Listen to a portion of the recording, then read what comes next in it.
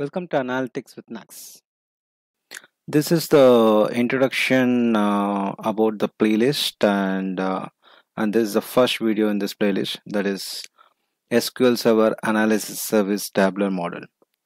So basically, one of the key concept of BI, a business intelligence using Microsoft technology, is to create a model, and that is using a tabular model. And that is what we are going to see in this entire playlist. Without wasting time, let us jump into our introduction. If you are new to this channel, hit the subscribe button right now to learn the concepts in SSAS.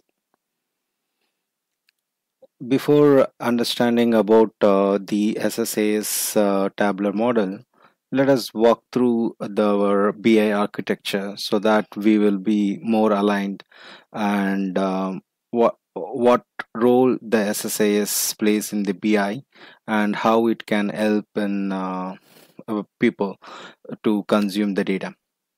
So we have sources and data preparation, and this is using SSIS, and tabular model or modeling comes over here. As you can see, this layer is semantic layer, is nothing but you can create either multi-dimensional cubes or tabular model. Power BI, the Microsoft is recommending the SSAS tabular model as the default for now, because that is a future. This is legacy, but still both are important. Based on different business scenarios, you need to choose between those. And other layer is like Power BI. So this entire layer is reporting layer. I have split up into two, like Power BI desktop and Power BI report server. That is two different layers of it. And what this SQL Server data tools is all about. Basically, this layer, till this layer, all your data resides in a database. You are familiar with this. You can extract and load it temporarily, and you need to store somewhere, and then you need to do kind of dimensional modeling here, fact and dimensions. So this will reside in RDBMS.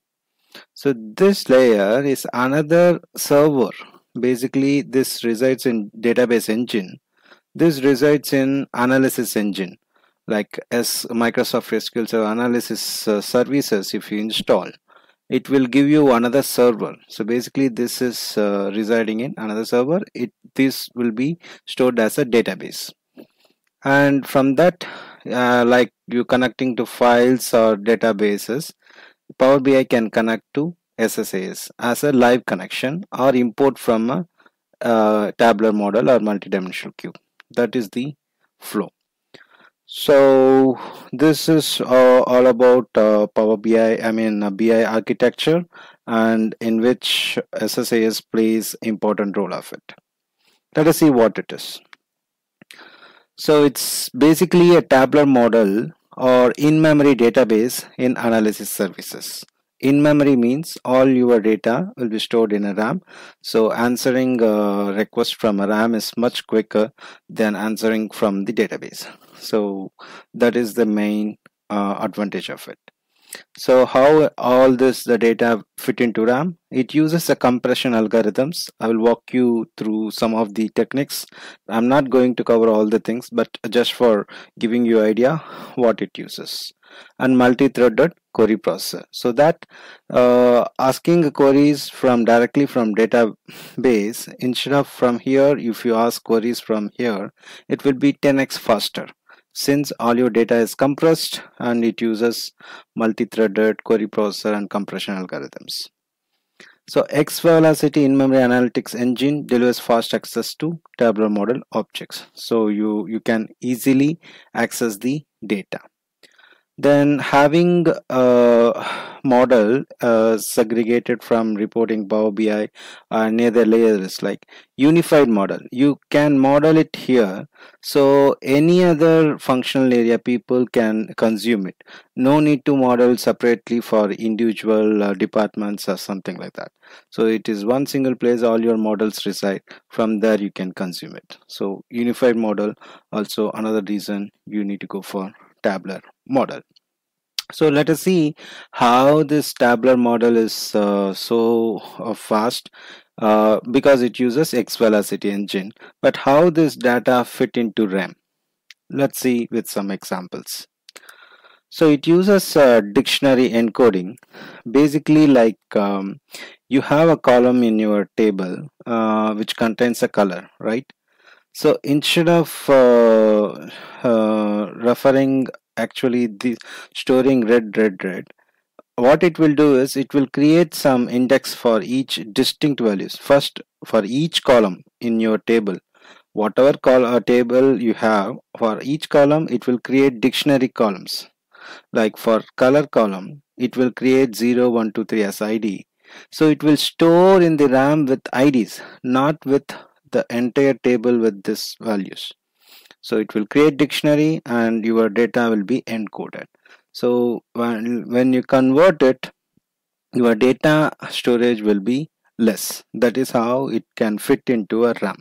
So all your data are encoded and then stored. That is one of the thing you need to understand. Another technique it uses is row length encoding. Like you have repeated values. So what it will do, for it against each row it will have some number from row 1 to row till 310 rows. The value is q1. So it will store only this information instead of storing Q and Q. Then while retrieving a data, corresponding data will be mapped.